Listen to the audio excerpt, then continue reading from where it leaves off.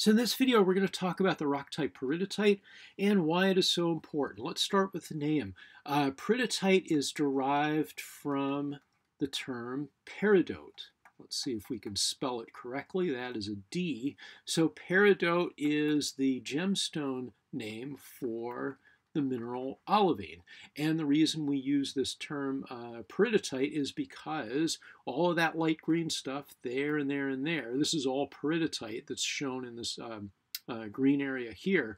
This is a peridotite xenolith.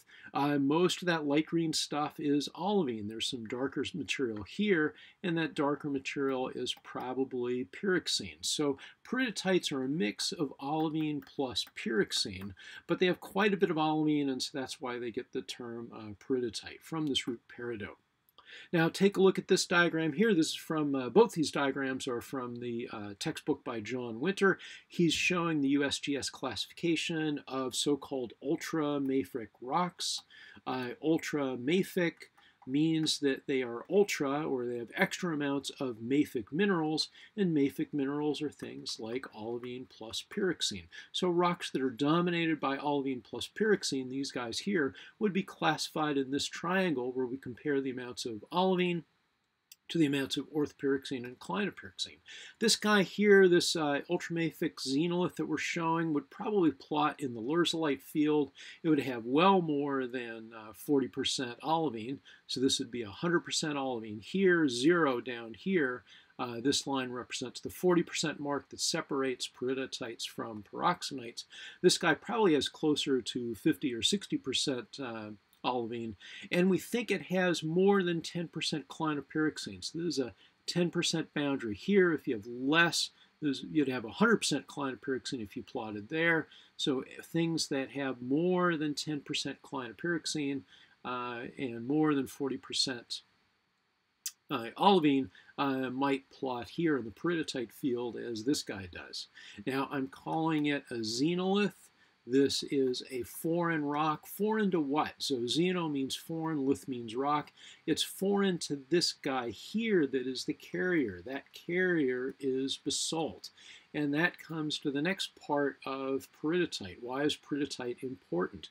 Well, when peridotite is very warm, as it would be down here in the asthenosphere, there will be some partial melting. That partial melting will occur on grain boundaries, and those melts will not look the same as the parent rock. So this parent rock, this source rock of peridotite, will partially melt to produce something that is much higher in calcium and aluminum that will give us the rock peridotite. So these partial melts in the asthenosphere could rise upwards. Well, they will. They're buoyant. They're less dense than the parent rock.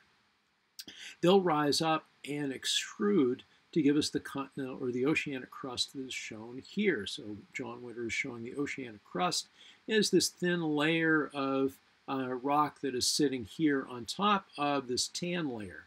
Let's come to this diagram here and talk a little bit about it first, then we'll come back to basalt. All of this material that is shown in tan and in orange and in reds are all peridotite, probably leurzolite, again, maybe with a little bit of pyroxenite mixed in, but let's just call it all peridotite. The reason he shows it in tan is because this is the coldest part of the mantle, cold enough that it does not take place in mantle convection. So this stuff is warm enough and soft enough that it will flow. I'm showing a convective current here, but this stuff up here is cold and rigid enough that it does not take part in that convective flow. So this is the mantle lithosphere here, and this is the convective mantle here. They're both made of peridotite. The only differences are their temperatures. However, the oceanic crust is different. This is not made of peridotite.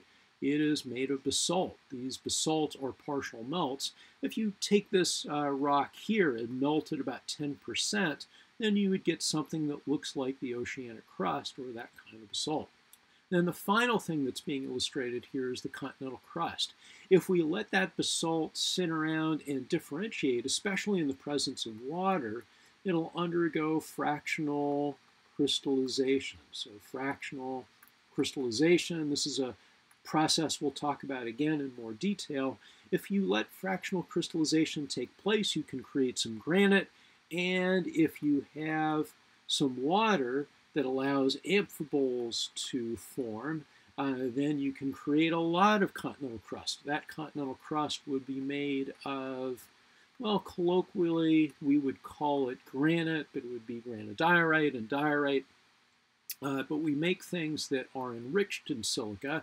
So these guys here would have lots of silica, maybe greater than 65 weight percent.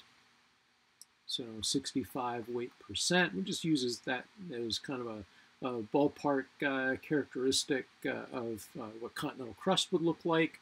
For the oceanic crust, that material would have something like 49 to 50 weight percent silica typically, and then this stuff down here in the mantle would be much lower than 49 weight percent, probably on the order of 35 to 45 weight percent silica, depending on how much olivine we have relative to pyroxene. So we have these different parts of the mantle. The cold part and the warm part, again, that's all peridotite. It's the crust. When we start talking about the crust, now we're talking about things that are made up of different rock types. They are made of different kinds of materials, different in composition, whereas the lithosphere and the asthenosphere and the lower parts of the mantle, we think are mostly made of the same kind of composition, the same kind of stuff that we would call peridotite. So peridotite is the bulk of the mantle, and it is also being partially melted, so it is the source of basalt and eventually also the source of continental crust when sufficient fractional crystallization takes place to give us these higher silica liquid compositions.